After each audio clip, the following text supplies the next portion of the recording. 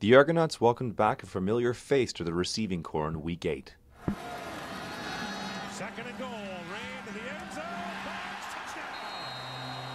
Jason Barnes with the score, and the Argos on their opening possession drive down the field with ease. Jason Barnes is in his 6th CFL season and 3rd with the Argonauts.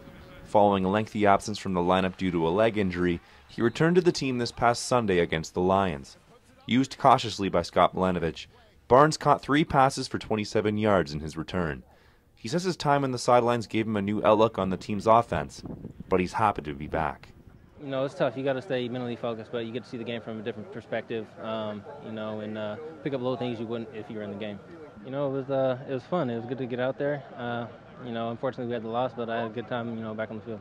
Getting back into a rhythm with the quarterback can be a tricky process for many receivers after an extended period on the sidelines, but this is hardly the case for Barnes, who's played each of his 6 seasons with quarterback Ricky Ray.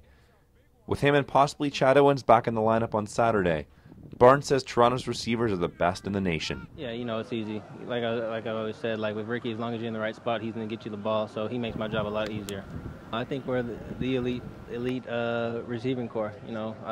Obviously once we get back and everybody's healthy, but the guys who've been in have stepped up and done an excellent job. I think we're definitely one of the premier receiving corps. Barnes is normally quiet and soft-spoken, but as we learned today, even a lengthy period of rehab and watching games in street clothes hasn't broken any chemistry with his teammates. ALS! ALS! Ice Bucket, Take that nomination. It may only be Barnes' 2nd game back since returning from injury, but considering his years of experience playing alongside quarterback Ricky Ray and the room created from a potential return of slot bag Chad Owens, Barnes has the potential to have a very productive day on Saturday in Edmonton. For Argos TV, I'm Gareth Bush.